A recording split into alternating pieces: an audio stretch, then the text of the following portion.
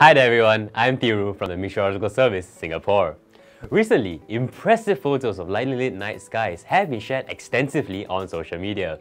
Now, while lightning is captivating, it is also very dangerous. And on today's episode of Ask MSS, we will learn all about its formation, risks, and also why are lightning strikes so common in Singapore.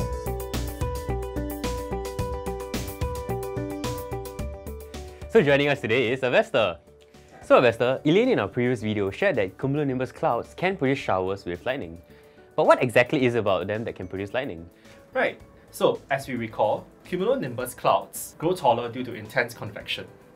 And as they do, liquid water freezes to form ice crystals. Due to strong updrafts and downdrafts, ice crystals collide turbulently. Smaller ones gain a positive charge while moving upwards, and larger ones gain a negative charge while moving downward. This leads to charge separation. Eventually, the voltage difference is so large that air is no longer an effective insulator, and lightning can occur. I see. So now the cloud is ready to form lightning, but there are different types of lightning, right? That's right. About 80% of lightning is intra-cloud or intercloud lightning, and the rest are cloud-to-ground lightning. From the cloud base, the negative charges move downwards through a channel of ionized air, known as the stepped leader. From the ground, induced positive charges may stream towards and eventually connect with the step leader. This forms a bright flash, known as the return stroke.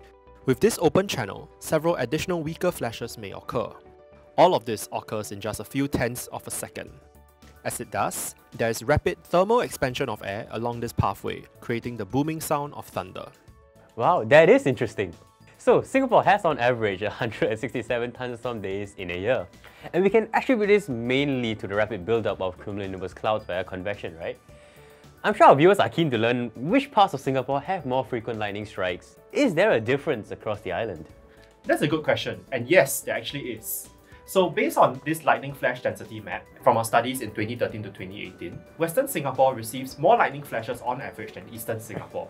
Lightning in Singapore also occurs more frequently in the inter-monsoon months of April, May, October and November, as light winds allow for stronger ground heating and promotes convection. The MyNV app and the MSS website both indicate where cloud-to-ground lightning strikes were most recently detected. As safety is paramount, it is important to note that whenever lightning is detected nearby, we should seek shelter in nearby buildings, away from trees and isolated structures. We should also stay away from water bodies such as the sea or swimming pools. Right. There's a common misconception that lightning only strikes where rain occurs. In fact, lightning has been observed to strike more than 10 kilometers away from the main thunderstorm. Indeed. And that brings us to our final question. Is Singapore the place with the most lightning strikes in the world? Well, Singapore does indeed have a very high incidence of lightning, with an average of 5 to 28 flashes per square kilometer per year, and up to 50 for certain localized parts of Singapore.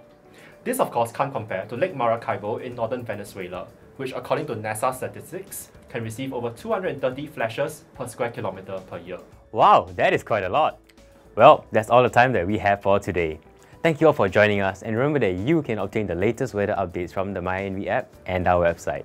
Have a great day, and we'll see you again soon on Ask MSS.